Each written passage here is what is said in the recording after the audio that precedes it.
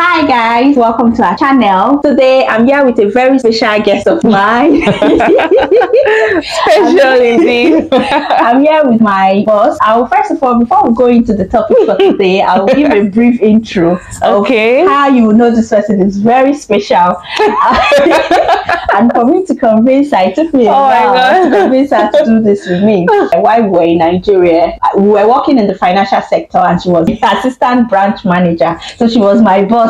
Because then I was just a teller at the bank. And after that, when we relocated to the UK, we happened to live in the same city. So we kept in touch. And today I was able to convince her to do this content with me. And while she was in Nigeria, she was a very career-oriented person. She was very hardworking and she was focused on her career. I'm blushing.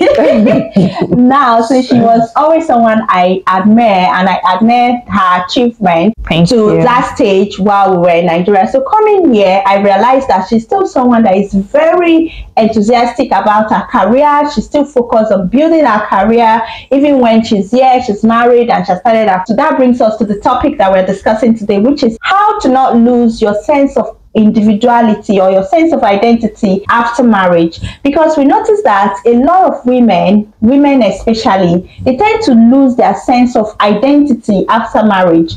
If you think back to some of your childhood friends, you realize that there are some friends that were very enthusiastic about their career. They were very career oriented. They always have big dreams and aspirations. They were very ambitious. And after a while, once they get married, they start their family, they tend to feel like they forget their sense of identity. They forget all their career aspirations, all their goals. They just feel like marriage seems to be an achievement for them and the end of the road for them, which is really sad, because these people, they were very bright people and very industrious and hardworking, which if they pursue their career even while married, they would achieve a lot. And it's always good when two people are achieving things in a relationship rather than when only just one person. Yes. So it tends to reduce the achievement you achieve together. So that brings us to the topic today. Zainab is here and she will be sharing some of the tips on how she maintained pursuing her career even with the huge achievement of getting married and also starting her family. I'll let her do the talking. Thank you so much, Zinto. Please, who's your boss? She was my boss. Don't mind that. Zinto was my madam. Zinto was my madam. Oh my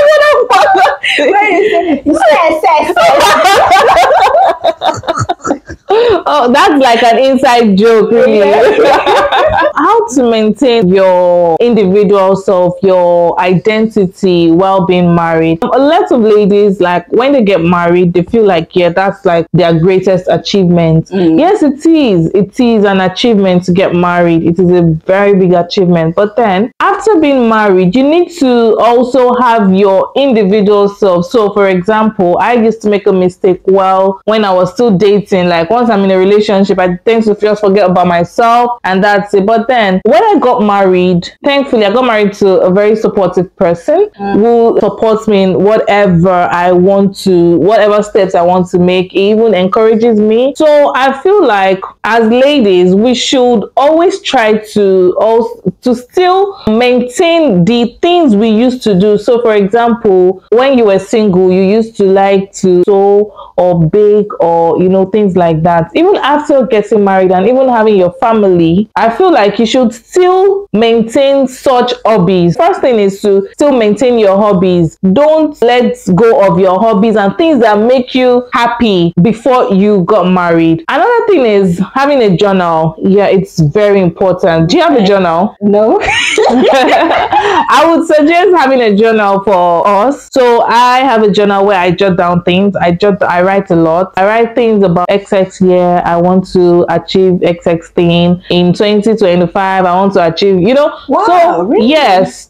So even if I forget such a goal or whatever I want to do, and I'm going through my journal, oh yeah, I wrote down this on so days. I will start working towards achieving the goal. Do you understand? So I feel like having a journal should also come into play, which is what I do. I have a journal where I jot down things. It doesn't even have to be every day. It's maybe when you remember something, just write it down. You can even have it on your notes, because everyone is digital right now. The world has gone digital. You don't need a biro and a paper. It's on your notes. I have a part in my phone where I have notes. Oh, this is what I want to achieve this year. This is what I want to achieve this month. Do you understand? Oh, I want to get my driver's license this month. I want to get a certification this month. While I'm writing it, I'm reminding myself about such goal that I want to achieve later that month or that year. And reflecting on those goals, because you already have it written down. I like the point of journal, and it's something I would consider, because sometimes you can have this thought in your mind, and over time you tend to forget because you get busy with family, with a lot of activities. But when you keep that journal and over time you reflect on them, it reminds you. It's like a pointer to point you to the right direction. And you feel, for example, if you say you wanted to achieve your driving license or get a certification before the end of the year, and you're already in November and you've not done any certification in that year, you can decide that, oh wow, I really needed to achieve this. Let me go online to browse some courses I would enroll in. So I like it. Keeps you accountable. How do people lose their identity? Because it's a term that seems broad. You might be losing your identity or your sense of individuality in marriage without even realizing. Because I've realized that over time, some of my childhood friends or some friends we attended some primary schools together, after I meet them 5 years down the line, 10 years down the line, I will look at them and feel like this person, like I was expecting more from them. So I'll be wondering, what happened to you? If they were my very close friend, I would ask what happened to their dreams, what happened to their goals, what are the things to look out for that would remind you that you're drifting away from your goals and aspirations? Are there things to look out for? Are there things you can, how will I know? Because sometimes I might be drifting, I wouldn't know. Yes, it's very, very possible. That's why I mentioned earlier, I spoke to one of my big sisters. She was also my boss in the financial institution where he was. I'm sure Sinto knows her. So I spoke to her that I just mentioned something that, oh, I don't think I want to do this anymore. I want to do that anymore. She then spoke to me that, yes, it's fine if your partner achieves a lot in a marriage, but it's also the best thing if you also achieve something while your partner is achieving something for himself. Speaking to people is very key. So you're speaking to people that are experienced in either marriage or experienced in life or even older than you. The first thing I do is I speak to people a lot. Like mentors. Mentors. Having a mentor, it doesn't necessarily even have to be a professional mentor. It can be your friend that has been married for years. It can be your sister. It can be your brother. Just have like a mentor that you look up to. It can even be your parents, your mom. My mom is a mentor. Okay, so my mom got a certificate at, I think, 40. Wow. That's impressive. So I look up to people like that. I have friends that they are older than me, say 35, 36, 37, and they're still achieving things for themselves. So I speak to them, you're married, you have 3 kids, you have 4 kids, and you're still achieving this, you're still going to university, you're still getting your masters. How are you doing it? So speaking to people, having mentors is one thing that is very important while being married, because even as a married person, you don't have all the experience. Trust me. You do not have all the experience, and you don't necessarily have to speak to them about the personal things in your marriage. But then talking to them, seeing someone achieving striking goals. You see women of 40, 45 getting PhD. How are they doing it? You see someone that used to be a banker, and then after, like, maybe when they're even 40 years old and they're already been a nurse. So I met a nurse I went to the hospital and I met a nurse, and then she told me that she wasn't a nurse when she came to the UK. And then she's a nurse now. She said she went to university at 38. Really? Yes, at 38. And your nursing degree, she has to start from the first year and she will do like 3 years. Yes. Wow. At 38. And she said right now she's about 45 and said she wants to study medicine. Really? As in, that blew my head. I'm like, for this woman, and she has grown-up kids. So for this grown-up woman to still be on track with her goal, so who am I? How would am I that I won't? Reminds me, that reminds me, sorry to interrupt. It was a mental hospital. I was working there, and there was this student nurse. We got talking, and she was a student nurse. She has completed her degree, but she was just doing an internship. Yeah, but she told me she was like 48, and I was like, really? She didn't look her age though, but we got talking and she told me, I'm 48 and she was a student nurse. She has completed her degree. She has grown up children and I admire her. So when we got talking, it encouraged me to pursue my professional career, because sometimes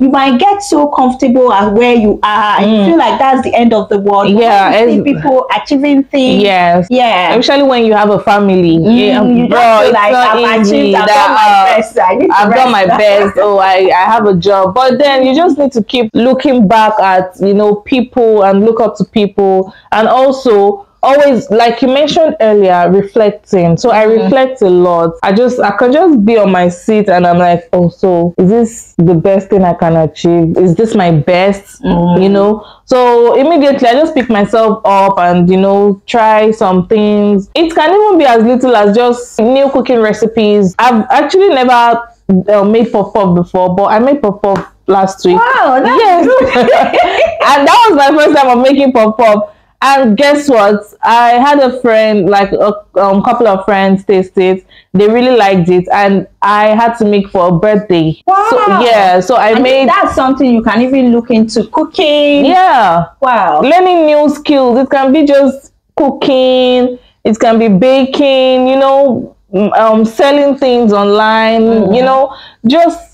Even getting a YouTube channel, really. Yes, because I realized that, do you know, this YouTube channel, 5 years ago, while I was still in Nigeria, I created this channel, this particular channel, and I posted one vlog. If you go down to the first video I posted, it's still there. It's still there, of us making Gary or something like that. And my goal and desire then was to start to become a content creator. And all of a sudden, things just got in the way and I lost the motivation. Yes. I stopped it. So imagine if I had continued to grow this channel 5 years ago.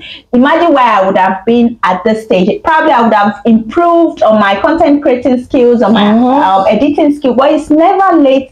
It's better late than never. Yes. So if there's any skill you've always wanted to do, if there's any hobbies, probably you wanted to start like a fashion house, making dresses. Like I make dresses, and something I will still go back to. Just pick it up. If you're good in cooking, you can consider making food for birthdays or anniversary parties. If you know how to bake cake, you can bake cake. If you know how to, you can even cook and supply to people's offices for lunch. You can think of any hobbies. You can, now the digital world has made it easier to learn new hobbies. If you want to learn a new language, you can go online to learn. If you want to learn anything you want to learn, you can go online to learn it for free. If it's content creating, you can still do that. So it's always good, because sometimes after marriage we get so attached to our partner that we lost our sense of things we can also achieve. And it's always better, like you said earlier, if people achieve things together. If you're achieving things and your partner or husband is also achieving things, you pull your resources together, you achieve more as a family, rather than you being a one income producing household. That is terrible. Especially not in this UK, bro. Don't try it. Thank you so much. I truly appreciate this conversation. It's really nice. And one of my key takeaways, keeping a journal, which is something I will look forward to keeping. Thank you. Thank you. Thanks for having me. Any other thing you want to say to us? Well, encouragement, anything else? Yeah, words of encouragement. Just, you know, just try and continue to be yourself. Try and keep a journal, and also get a supportive partner. Thank you very much. Thank you. Thank you for having me. Bye. Bye.